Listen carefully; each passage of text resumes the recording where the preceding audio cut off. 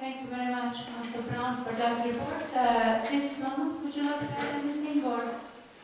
No, I think the Chair subtitles are back with that. Thank you.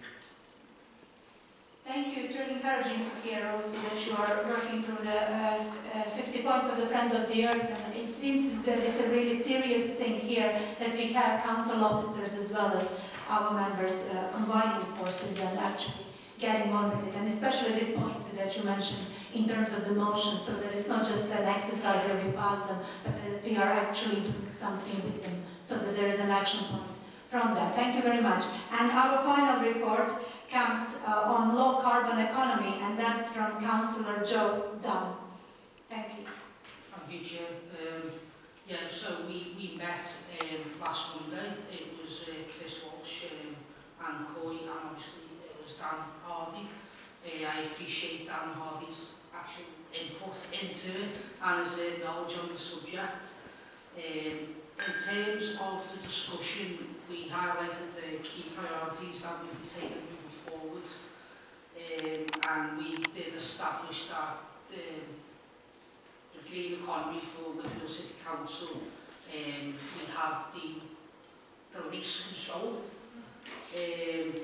What we did establish is that order is currently under place to establish the green businesses within the city, their effectiveness, how to grow, what's the implications of it, how can we help out. There are also green substantial services and signposts for business in place to assist the businesses, so there's also funding available from the combined authority, so I think that's something we'll be looking into to try and assist the businesses going forward. What we will be doing as well is we want to encourage businesses to actually look at what can be done, the sustainable power they use in independent businesses, how materials are sourced, and we really want to kind of encourage businesses to shop locally, which is also good. We've been looking at heavy industry. The power consumption was a major issue for the north of the city. What we also be looking at is the national and international businesses, reducing road traffic, encourage people to change ways to shop. We'll be looking at infrastructure for providing sustainable power solutions, which is the best way to move forward across the whole of the city. We also did talk about the solar panels for local businesses and seeing which, if it's effective for certain businesses and the cost that goes with it. Some programmes are currently in place. They're obviously dependent on the power requirements of businesses, and also there will be structural issues for some businesses involved. What we also want to do is raise members' awarenesses in regards to the low carbon economy task group. The membership currently as it stands is me and Councillor Sarah Morton. Councillor Billy Lake has expressed an interest. I encourage members to, we need one more, I encourage members to join that task group. And moving forward, we'll be looking at the best way to actually promote the green agenda for businesses in the city. In regards to our first actual meeting, the task group will meet, it'll be mid-January to the end of January. And what we'll be doing in that task group is there's going to be a presentation, and we're going to be looking at where green businesses are in the city. Like I said before, we'll be seeing how can we improve their methodology in terms of packaging and stuff like that. What options in terms of support that are available to the green businesses moving forward. Obviously the combined authority will have funding that we might be able to tap into for them. There'll be a report on the challenges facing businesses on the agenda, how we can support them moving forward the most cost-effective way. And we will also ask for input from elected members at the meeting. We have also invited the school parliament along, and obviously moving forward, we'll be encouraging businesses to actually meet moving forward and discuss ideas, what they're comfortable with, issues that might be surrounding certain proposals. Thank you very much for that detailed report. Could I just, before I bring you, Laura, in, just to ask there, Darren Hardy, if you would like to add anything. Okay, thank you, Laura. Thank you, Chair. I was just going to thank all four of the chairs for, especially at this busy times, the amount of work they've already done or at least planned to do. And I'm aware that all four of them are doing that on top of their many day jobs that they've already got, so I do genuinely thank you for taking on that role. If there's problems with membership, then maybe the Chair and I could work with you to chase people down. And with regard to the waste one, seriously, it might be helpful for one of the waste authorities, which I'm obviously one of them that gives you a choice of Tony or Councillor Hanson as well if you want nothing. I know that's not helpful with the gender balance, but you can't spare all the circles. But if there's any other problems with getting members along, then I'm sure Lena and I could work together to encourage people to attend and support that work. So thank you.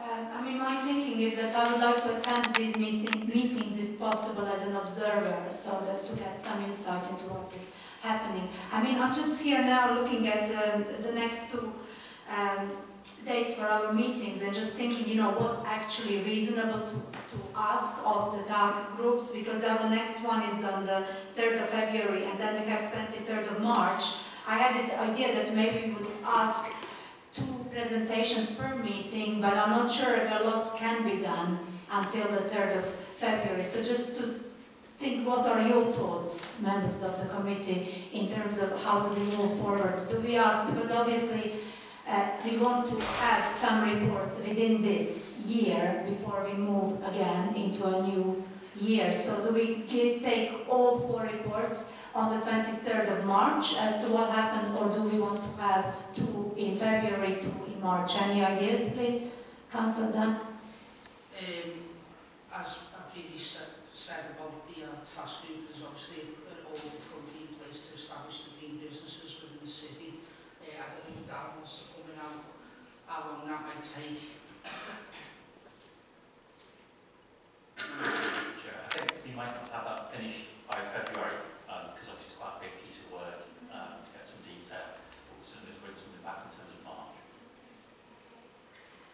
Any other thoughts? Yes? I'd already spoken to Chris when we met. I think our first meeting I'd quite like an opportunity to understand what the council's already doing in relation to waste reduction, because there are things that I don't know that the council is doing. I suspect not every elected member will as well. And I think actually from that first meeting, you know, that's the starting point where I want to kind of take ideas forward, and you know, think of new ideas from that. But I think that, you know, I don't know if Chris is happy to do so. Maybe repeating that presentation as part of this committee in February might be useful. Yes, yes. Okay with that. Okay, then thank you very much. So we have one for February then, one for March, and we have 2 more, Councillor Brown and Councillor Clark. So Sam, I don't know about the policies and procedures for our task group.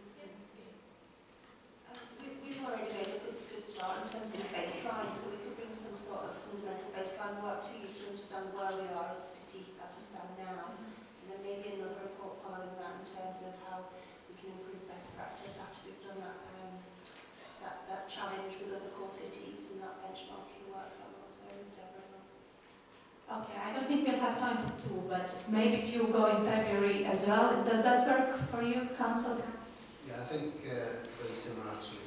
It'll probably be setting the benchmarks and so forth to begin with, and then seeing how we can incorporate best practice and move ahead on where we're at, and working with the officer group and so forth through Colleen as to how we can, as I say, best progress.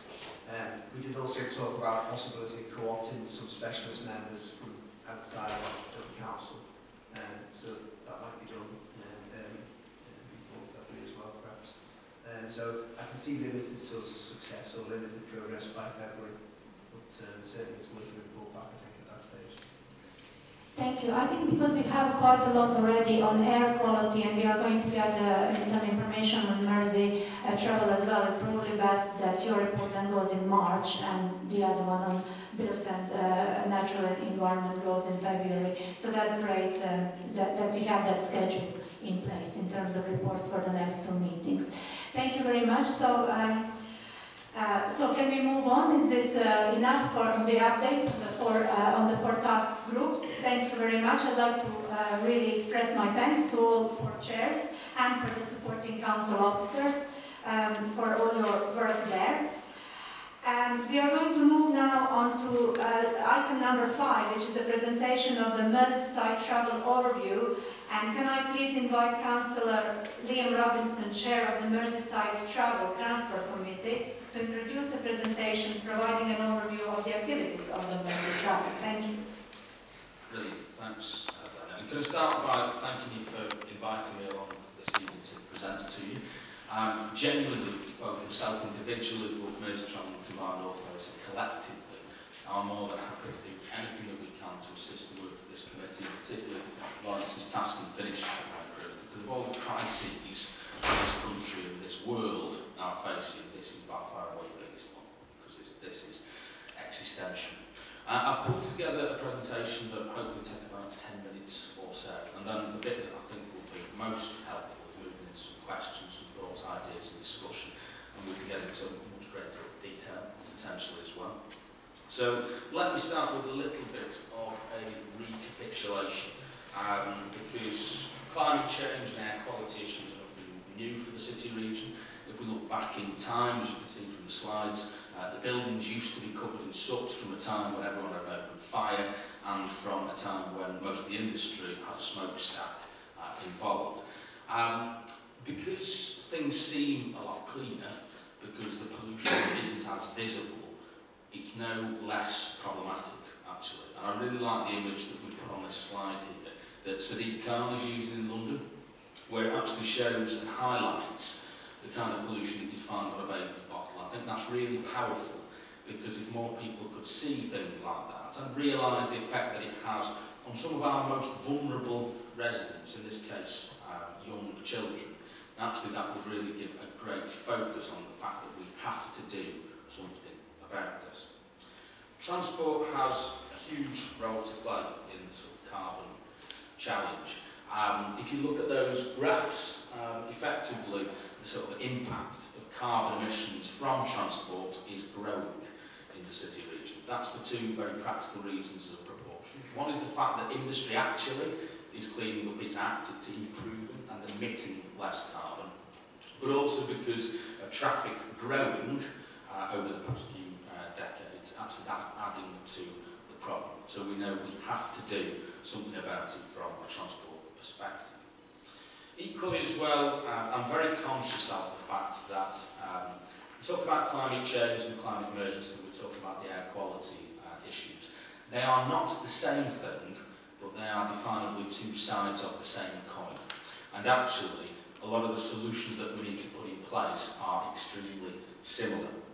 And when we think about the impact of transport on air quality, again, in terms of nitrogen dioxide and particulate matter emissions, again, transport impact is growing, partly because of the way that industry is cleaning up its act, but also as well because of the increase in diesel traffic across the region, things like buses, taxis, vans, trucks and so on. So we really need to kind of address these things from both a climate change perspective but also an air quality perspective, because they are, as I said before, definably 2 sides of the same coin. I thought it'd be useful just to put this slide up, because one of the things that the naysayers often say about this whole agenda is that it's not a priority or it's unpopular. People might kind of think about it, but they don't really want to kind of bite the bullet and deal with it. I thought this would be quite useful to put some strong evidence that we're getting about how people do see this as a priority.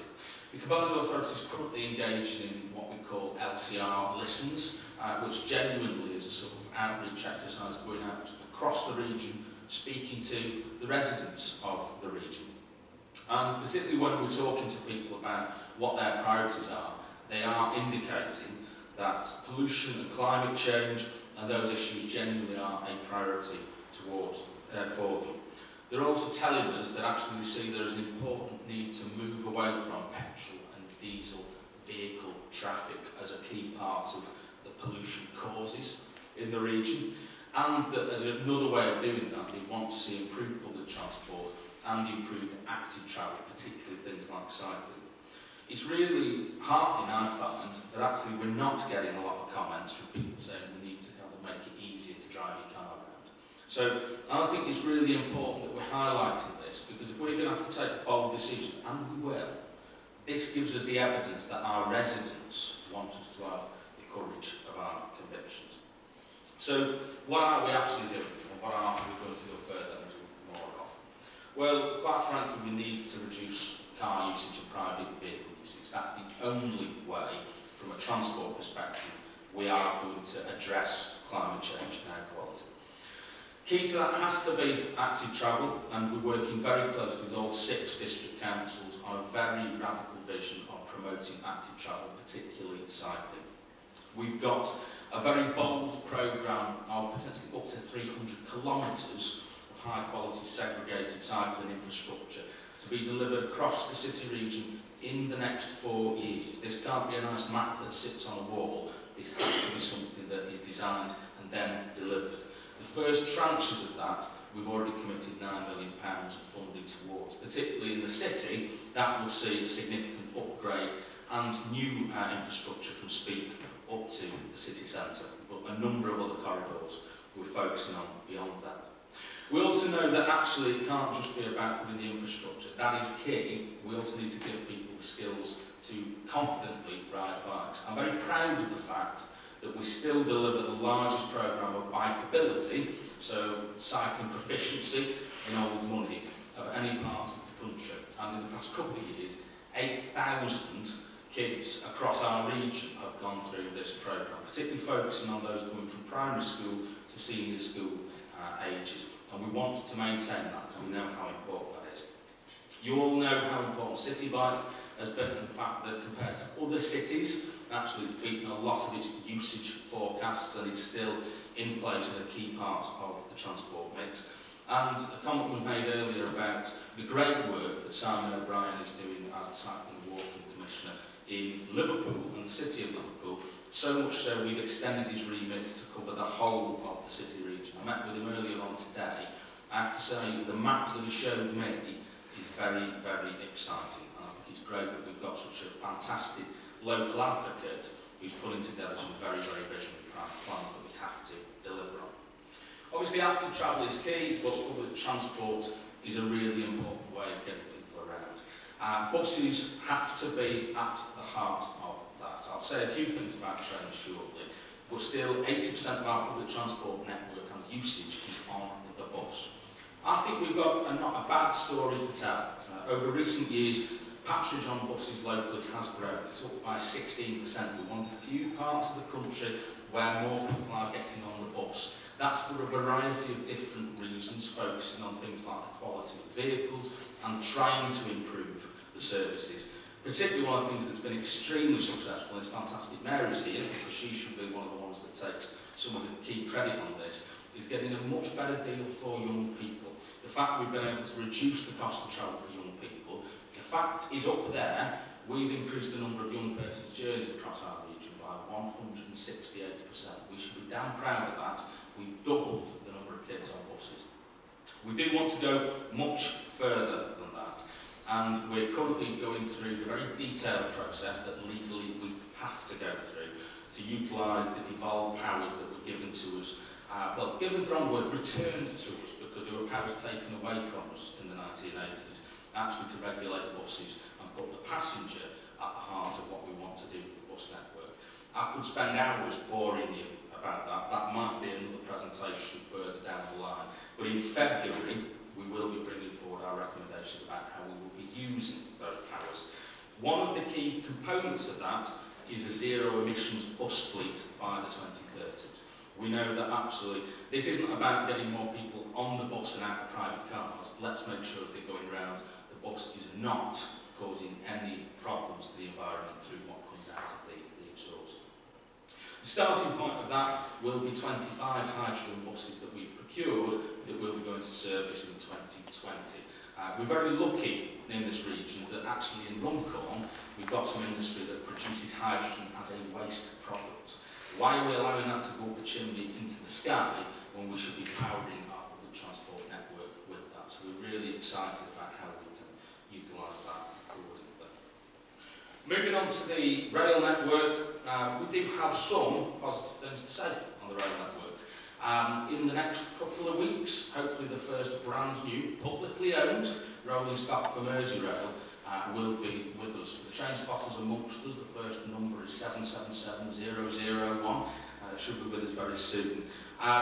We know that those brand new trains will really kind of improve the attractiveness of the Merseyrail network.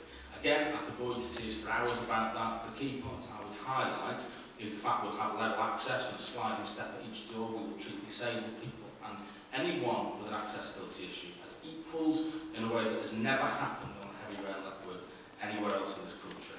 Because these vehicles are also lighter, they will use a lot less electric energy, and we will be trialling battery technology. So the potential for some of those services to extend to places where the railway is not electrified, like Wrexham, Warrington, potentially beyond Kirby to Skelmersdale, really gives huge opportunities. We know that will get more people onto the rail network.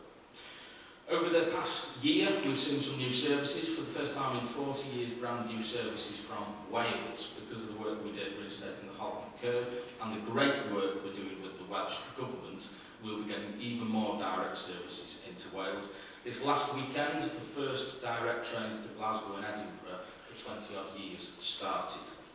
We've also been able to secure in principle commitment for 2 trains an hour down to London, something we've been arguing for a long period of time. So some brand new services. Whilst there's positive news, I wish I could say the same about Northern Rail. I can't. I could write a book about why that is falling apart, and one of the things we're arguing very, very strongly is the recovery starts when Northern gets shown the door. Equally as well, longer term, we're focusing very, very hard on what we call Crossrail for the North, the government called Northern Powerhouse Rail, a brand new high-speed link for the City Region, linking us onto HS2. That will give us lots of benefits, but crucially will give us brand new rail capacity so we could actually put more services for local passengers on the conventional network, but also utilise that for movement of goods and freight. Because one of the things we're doing a lot of investigation in is how can we improve the movement of goods and freight across our city and across our region, because it's absolutely vital. There are lots of different things we are looking at. We're working at with Highways England on an electric van pilot, where effectively they're going to provide us with a fleet of electric vans that we can loan to local businesses, so they can understand how actually moving to electric can be better for their business as a really good way to get them to buy them in the fullness of time. We also think there's huge opportunity for urban consolidation. If we were to go out around the city centre, particularly and open the backs of vans, you'd find that most of them are nowhere near full. How can we reduce that traffic by actually kind of consolidating more of that freight and goods movement accordingly? Lots of things as well around scrappage that we're looking at, how we can work with all of our district colleagues on things like scrappage schemes for the taxi fleet, for example, and other polluting fleets. We also know there's huge opportunities to extend smart ticketing. Believe it or not, the Walrus card that some of you might have used to travel around the transport network locally, after the Oyster card in London, actually is the highest used transport card of its kind in the country, but we know that we've got so much further to go. We are rebranding that as the Metro card. We will also be refreshing the transport brand across the network. We'll be keeping the yellow M, but we'll be moving trains, buses, and also potentially ferries to that Metro brand to make it much more integrated, because actually people want an A to B integrated journey. They don't want to be kind of looking out who runs that bus, who runs that train, for example. And then, so finally, there's a lot that we've got to do on the potential for speed management in Liverpool streets. We've got a great record here in the city of Liverpool with 20-mile-an-hour zones. I have to say there is real enthusiasm to spread that across all residential roads across the city region, which I think would be a huge behavioural change for our whole region.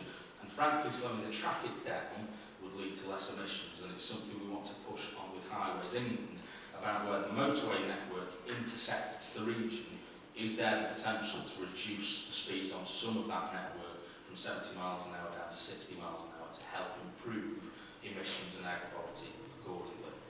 I'll finish with a few pictures because I think it's quite nice, because some of those things are nice ideas. We've got a good track record. Up there we've got Wavertree High Street from Car-Free Day. Angela, Laura and others did a great job. That needs to be much more commonplace, and I can think of a number of streets, including one in my own ward, where we wanted to do exactly that. Again, we've got great heritage. That's the 1960s on Church Street. That's it today. If we've got the courage of our convictions, we can make more of our public spaces like that. Final thoughts I'll leave you with. I think this is a great quote from the Mayor of Bogota. If you can read it at the back, if you can't, I'll read it out. That a developed country is not a place where the poor have cars. It's where the rich use public transport. And my God, that has to be true. Final bits that I think we need to sort of say.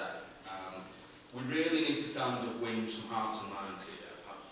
Probably the most extreme example over recent decades is people's attitudes towards smoking. I appreciate this is different in some ways, but actually it's just as important as an emergency for our lives and the livability of our planet going forward. There are a few things we all need to do. Everyone has a part to play in this, but I would say we, I mean City Council, both councils and officers, have to lead on this. Because quite frankly, I have very little faith that the government re-elected last week will actually play a leading role on this. If we're prepared to have the courage of our convictions and actually practice what we preach, and that means all of us being prepared to get out of cars, get on buses, ride our bikes, not only can we lead by example, but actually we'll take much better decisions. If we actually take decisions from the view from the top deck of a bus or from holding handlebars, you actually end up with better decisions than if we don't do that. And the final bit I will say is when we're looking at the highway network, if we're going to answer this question, and we have to, then actually we need to be thinking about, whenever we do anything on the highway network, how do we prioritise sustainable transport? Put it as crudely as this, how do we get more bums on seats on buses and more bums on saddles of bikes? Simple as that. I hope that's useful, but more than happy to get into a wider debate discussion. Thank you very much, Liam, for this inspirational report, actually. And I love that idea that you had there, that it's about movement of people and not vehicles. Of course, we all have to kind of think differently and think slow and kind of develop a slow sensibility as we are moving through places, such as slow travel, which you know, provides a different way of thinking about the world as well.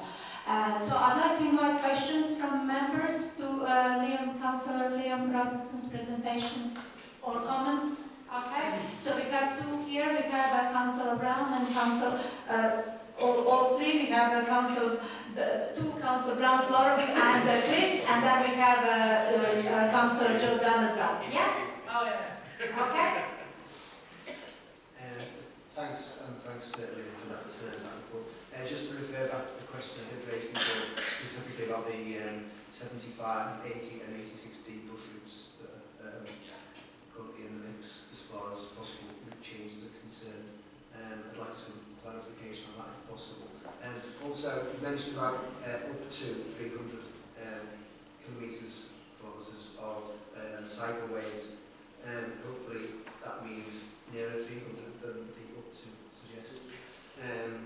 But hopefully that's good quality cycleway as well, because high quality cycleway, because I think it's clear from most people when you speak to them that the reason they don't cycle more is because, or at all, is because of safety on the roads, and that's a straightforward simplicity one. You can do as much bikeability training as you like, but if you don't get that safety when you're at it, then you're likely to get people carrying out cycling into the future. May I suggest that we hear three questions and then let you answer, just for the sake of time? Thanks, yeah. In regards to rail, it is obviously in Tube because the Boot Branch line that's been shut for quite a while. I think it's been reported that Anfield and Liverpool are putting proposals in to actually expand the ground to 10,000 I think it's 60,000 or 70,000. As obviously is the limit on where Anfield can expand to, because obviously as it continues to expand, there's going to be more congestion, not just in Tube Route, but in Anfield and surrounding areas. And there's a real demand for railway stations across there. I know there's structural problems with it, it's a very complex issue. I do believe it is in the combined authorities' long-term plans, what I've read. But can you provide an update? Could that get cut shorter as demands are obviously increasing?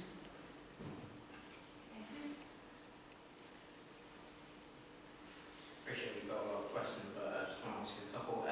You mentioned about Merseytravel, avid user, and glad to see that you stop obviously will have new disability access, and that's great that people can get on and off the stations, but to actually get into the station sometimes is the hardest part. Have you got an update in relation to rail station improvements, particularly, you know, you take places like Eggborough, Crescent and stuff like that, you know, you can't even get down the stairs. So provide an update in relation to that. Echoing Joe's point in terms of transport and resources in an ever-growing city, in large parts, you know, it's really quite hard to get any kind of transport. I think in particular in my ward, it's around by Gattaca, parts of Chilwell, you know, you're only relying on things like the HTL buses, which come every few days. And there's a great opportunity, I think, with things like Arriva Click, for example, that I think they're doing, which are quite innovative in the city. We've got any plans to kind of work with them to expand their services. I know that in Garston they have now taken over the Garston Circular. Is there any opportunities to meet with them and look at them providing additional services in parts of the city where people can't necessarily get into the city centre or train stations? Okay, great. I'm trying to set them in number order.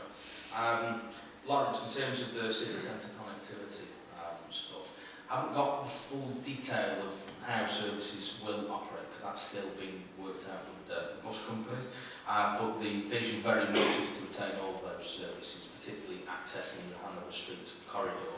I have to say, I think us doing the consultation that we did has been very, very helpful.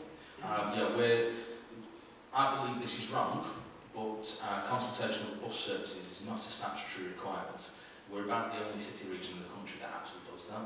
And I think by having the very detailed conversation with people that we did, with the thousands who actually engaged with it, has put us in a position to make sure we get a much better outcome than if kind of pointy heads like me sort of sat in ivory towers saying this is how it should operate. So the vision very much is to retain all those services. We still having to work all that through with the bus companies, and a lot of it is dependent on the capacity that the bus gate will give us, but that's very much what we're aiming to do.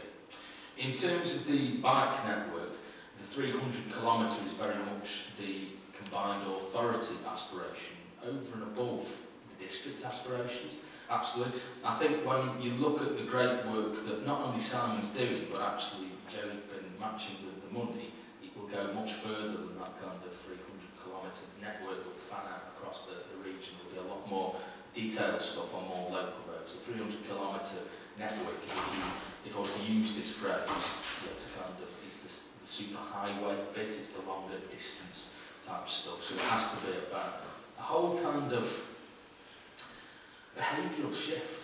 And the way I kind of look at it, and the reason that we're so focused on the 4-year target, is Seville is a good example where they have a 10-year target to roll out a significant cycle highway network. Now, obviously, Seville's climate is different to ours, but it's actually more extreme. You know, it's got a desert climate in the summer. They were able to roll out their superhighway network in 2 years, so we should be able to do it in 4 if we're serious about it. Joe, in terms of the Bootle branch line, yes, we are doing feasibility work of how we potentially could introduce a passenger service to that. It's very much a manifesto commitment of Steve Rotherham, so he's particularly keen on that, and we're doing the detailed work. That's been commissioned. One of the things that makes it slightly more complex is the Bootle branch line is the main rail route in and out of the port of Liverpool, and with the expansion of the port, we need to utilise that as much as possible for the movement of goods and freight in and out of the port. Mixing passenger trains with freight trains isn't always easy, because freight trains tend to be slower and tend to sort of slow down the passenger trains, but that doesn't mean that it can't be done. But that's why we need to do the feasibility work on how it could be done, what infrastructure would be required, because you probably need to electrify that line, and then also what stations would be required on that line and what service you'd then operate. But genuinely, the feasibility work is being done, and we know how important providing a rail service to that part of North Liverpool would be to those communities. So it's certainly something that we're focusing on. Chris, in terms of the points about station access, you're absolutely right. If we've got a fully accessible fleet of trains, we do need to move towards a fully accessible network of stations. About 62% of the City Region's rail stations are step-free, which is better than if we were having this conversation in Birmingham, for example. But it still shows there's a lot more that we've got to do. We have got funding for additional 5 stations across the region. 2 of those are in Liverpool, Broadgreen and St Michael's are the next ones that we're going to put some lifts into. But we are looking at how could we roll out the plan to every station. Traditionally, we've depended upon government funding, and government is particularly parsimonious on these kind of issues, because in simple terms, to put a pair of lifts in at a station to make it step-free costs about £2 million. We think that you'd be looking at more than 100 million to get the whole City Region network done. We should aim to do that, but that just gives a bit of an indication of the cost, but also that it would take time to do. And then finally, in terms of bus service coverage, I think we see the devolved powers have been a huge opportunity to actually get a better coverage, particularly at times of day. One of the things within the vision of using the devolved powers is on each route having at least one service an hour between 5 o'clock in the morning and midnight, and 15 core routes, things like the number 10, the 82, the 79, being 24-hour routes. We think that's really important part of the vision. However, demand responsive transport can be a part of that. Your Arriva Click services is quite interesting, pretty good in filling a different sort of gap. So what role could that play within utilising the devolved powers, and whether it's them delivering it or whether it might be another demand responsive operator, could be an opportunity for local taxi firms, for example. So it could well sort of be something that we can factor in, but happy to kind of have that conversation if you think it could be a solution in your ward. Thank you very much, Liam. Do we have any more questions from the members? We have from Councillor Coleman. Anyone else? Because we are kind of running out of time as well. We need to move on. Councillor Dunn, you've already asked your question, so I will move on to Councillor Coleman now. Thank you. I just wanted to ask, my question is about buses and affordability. How far can we go as a combined authority to make buses more affordable? Because I'm sure that would be the biggest driver of getting more people onto buses. I mean, my sister comes up from London, she's got this gas, how much transport costs in Liverpool versus London, so just that's it, how far can we go? You're absolutely right. On the record saying how extortionate the cost of bus fares are locally, because there's a flat fare policy that the bus companies have in place.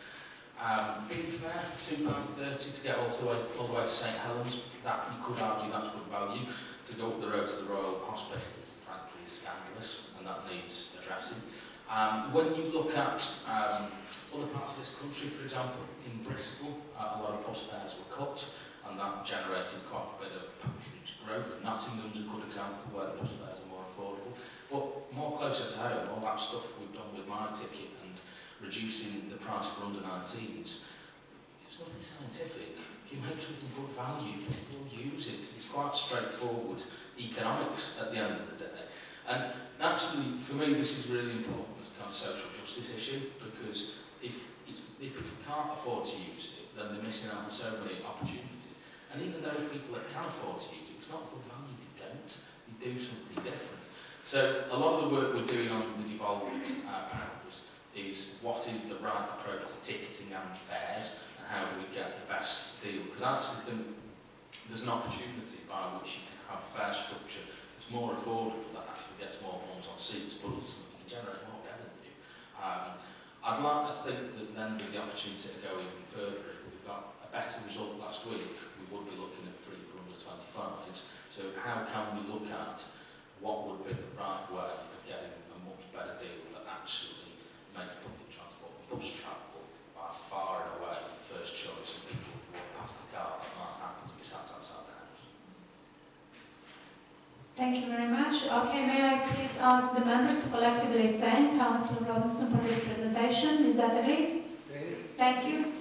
Okay, so we are going to move on to item number 6 now, which is question time, and you should all have in front of you the questions that were asked from the public, and that Member of Cabinet, Councillor Robertson Collins, has provided answers to. Okay, can you all have a look at that? I would just like to note that there is a lot of questions that are coming from the public around climate emergency, and we do have members of public attending this meeting as well. So from my perspective as a chair, I do have to note that this is a very much a public issue, and that also some of the members were also asking, for example, in terms of having public question times and issues like that, or even a scrutiny committee that is made of public. As you may know, in Birmingham there are going to be citizens assemblies around climate emergency, so it's very much not just an issue for the council, but obviously for the citizens. So my thinking is that there ought to be at least city conversations around climate emergency where members of public can be engaged. Obviously here, as you can see, the structure is such that we are scrutinizing the work of the cabinet member and thinking of what the council is working, but we also need to have some mechanism, I believe, where the members of public are heard, and that this is a kind of a more democratic issue where public are involved. I mean, that would be my suggestion, that there is some, at least, city conversation on this issue. Is that a reasonable request? Yeah? Okay. Any other thoughts from the members here of the committee in terms of these questions and answers from public? Or do we just agree with them and so they will become public then on the internet, on the website? Yes, please. Yeah, just to say that as far as the ones concerned, transport and air quality are concerned, we will be looking at those in a bit more detail on pieces of the task group as far as I'm concerned. So they will form part of the work of the task group as we go on. Okay, thank you very much. And of course also there is one here which is about the cruise terminal as well that we will now talk about. Okay, so is this agreed, this answers to the questions? Do we agree with that? Okay, thank you. Yes? So we're not going to get a chance to talk, we'll get a chance to talk through the questions now? The idea is, this is why I've said what I've said, because the idea here is... I haven't seen that, we haven't seen that, those answers, so we don't know whether what it's about. Okay, they are never published in advance. May I ask Michael Jones here to maybe comment on this, on the process, what happens?